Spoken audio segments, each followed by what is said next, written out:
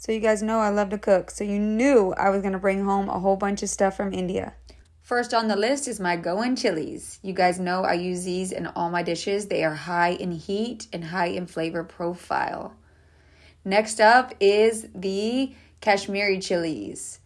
These are medium heat. Then I have the baggy chilies. These are also medium heat. Then I have these are another kind of Kashmiri chili. These also have a medium heat profile, but they give off the best color. This is fresh tamarind.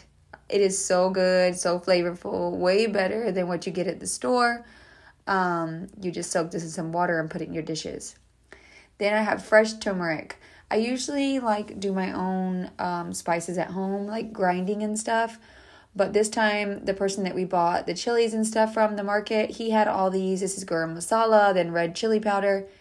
Everybody said it's really good, so we tried a few just to try them out. And if they're good, next time we know and we will get some. These are tefla. I use these in my fish dishes. They give a lot of flavor to the curries for the fish. This is dry chutney, guys. This is what I always show you guys. You always ask what it is. You can put this in soups, many dishes. Then I got my coriander seeds. I got a huge bag. I use them a lot. And this, I just got one for my mom to try because she asked. This is jaggery, or in India or Hindi they call it god. And then she wanted a masala daba, so I also got her one of those so she can put her spices in it. So those two things will be going home with her when she comes to visit. Next up on the list is 5 kg of peanuts. So my husband loves these peanuts. He snacks on them all the time, but I got extra this time because I wanted to make fresh peanut butter. I'm trying to go more natural with things and do things more homemade this time, just to leave out all those preservatives and sugars and bad things that you don't want. So fresh peanuts. Then I got these. These are the dry curd chilies that you guys always ask about. You can make them yourself. They just take a long time. I got 3 packs. They should last us for a little while. They're very, very tasty. You just fry them up. And then these, I forgot to get more, but they're my favorite. They're tapioca sticks. They're all natural. They don't have any preservatives. They're only good for a little while, but they're tasty. These are potato poppered. Oh my God, guys, they are so tasty. Just as a little snack. I got a couple of packets of those.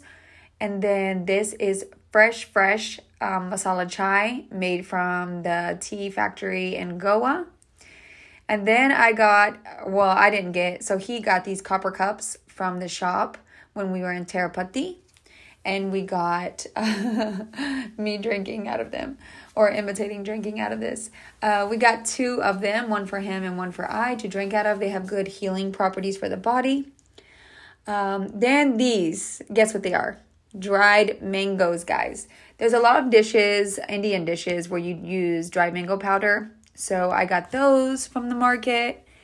And then this is what I use all the time. You guys always ask about this too. These are kokum, wet kokum. I got 5 bags because we use them a lot. They go in curries. They give it that tang. It's like tamarind, but tangier. And then I got these. These are what you call dupe. In Hindu household, they burn them. So we got a couple packs of those. And then let's move on to the seafood. So I got dry shrimp, 2 packets of small, and then I got 2 packets of the larger dry shrimp. We make kishmore with them and different things. This is called ragi. It's also called finger millet.